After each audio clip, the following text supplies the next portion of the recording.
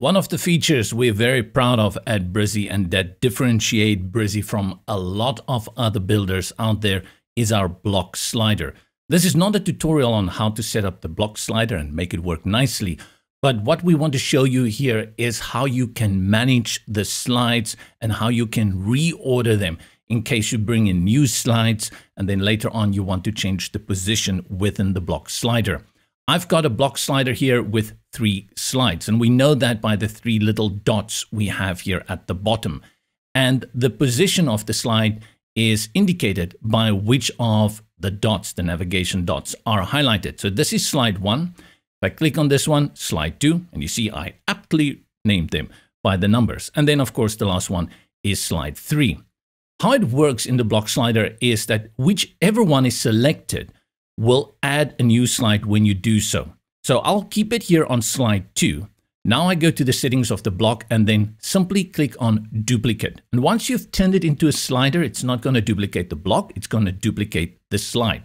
I click on that and now you will notice that I've got 4 dots.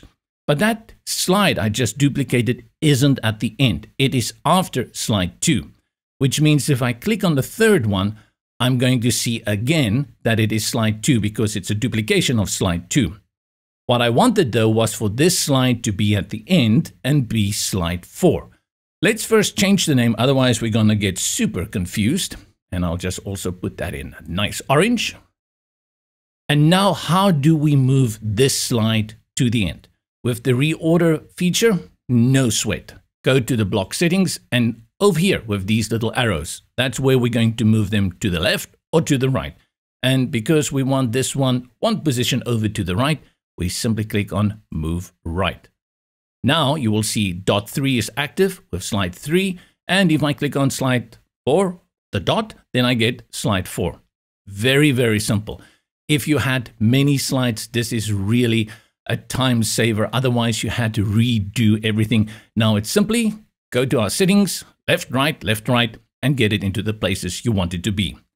Remember to subscribe to our YouTube channel so you can stay up to date with the latest in Brizy WordPress and Brizy Cloud. Until next time.